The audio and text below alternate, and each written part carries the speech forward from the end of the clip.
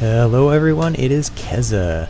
Today we are seeing the beginning of Halloween 2017. This is just going to cover the Outer World spawns, as they are the only thing that's up, the Night of Horrors events. I'm going to make videos of those later as they come up. But right now I'm just going to try to do a very quick overview as to what has been added to all the graveyards and awesome stuff you can do there. You can see me here at the Vesper graveyard using an old build of mine with some imps. Not very effective, but I have a lot of fun with it, especially during Halloween time. You can use tamers to do these graveyard spawns. However, your tames are almost completely there to be tanks. Monsters are taking somewhere between 1/3 to 1/4 damage from tames. So if you're just running around with 2 dragons, it's going to take a long time to kill stuff. You are way better off using a Dexer with pretty much any Silver Slayer. You're going to out DPS people with 2 dragons very quickly. On the flip side of that coin, if you're not using dragons and you happen to come upon the boss in the specific graveyard area, you're going to want to jump back onto your tamer. For Vesper here, I've found that the boss is the Dread Captain.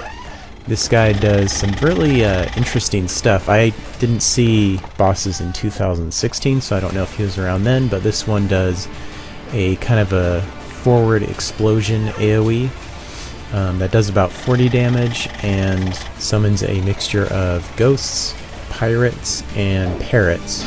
So you're going to want to keep those summons down, as he does have 10,000 hit points, you can see there. I don't think you're going to kill him quickly. I don't know what all bosses are out there and which graveyards they spawn at. Maybe I'll have that in a later video. I've just looked around and pretty much all the graveyards have additional spawn right now. This is Cove here. I tried that for a little bit.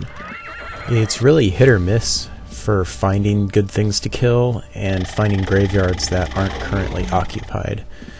I don't know what strategies that other players are going to have for figuring out where to go to farm which graveyard, or if you have a preference, but this event is still just starting, so you guys have plenty of time to figure that out. I believe this is going all the way until November 4th this year.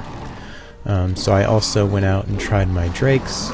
Definitely my strongest build in terms of hit points and tankiness, but not so much in the damage department. About half of the farming I've done so far here has been done with my usual Frenzied pack. Just 7 Frenzied Ostards, and then of course the silver weapon gives me pretty good damage output. If you don't have a Dexer tamer built, I'd actually recommend it. It's pretty good for these events. Obviously, the weakness of a Dexter tamer is when PKs show up, you just kind of say, well, I'm dead, because that's about what happens every time. And that's what happened to me just yesterday. So be ready for that. I guess it doesn't really matter what build you're using, PKs are going to come around. Another funny thing that happened to me just today was Fran snuck up on me. I have this build going where I have my Axer with 2 archers shooting from above, and when I was recasting my Magic Reflect, Franz just swooped my axe and ran off. I was actually pretty impressed. I had no idea he was there. And just because he was such a good thief, I agreed to buy the axe back from him for 40k, which is about what it's worth on market value. It was a silver force axe, nothing special. So be ready for thieves out in the field. Most of them are actually going to be after your holiday coins, ready to swoop them off you right after you get your boss kills. So I've been, only having 1 or 2 holiday coins on me at a time, and then I run them back to the bank or to a secure box that I have inside a house. Definitely a good idea not to keep too many things on you of value with all the PKs and thieves that are going to be around. So get out there and find all kinds of goodies, including the Night of Horrors 2017 statues that you occasionally get to drop directly in your bag when killing certain zombies, but the zombies seem to be pretty rare. I've only gotten 2 statues so far. But yeah, there's lots of good prizes this year with the 2017 prize room, which you can see here.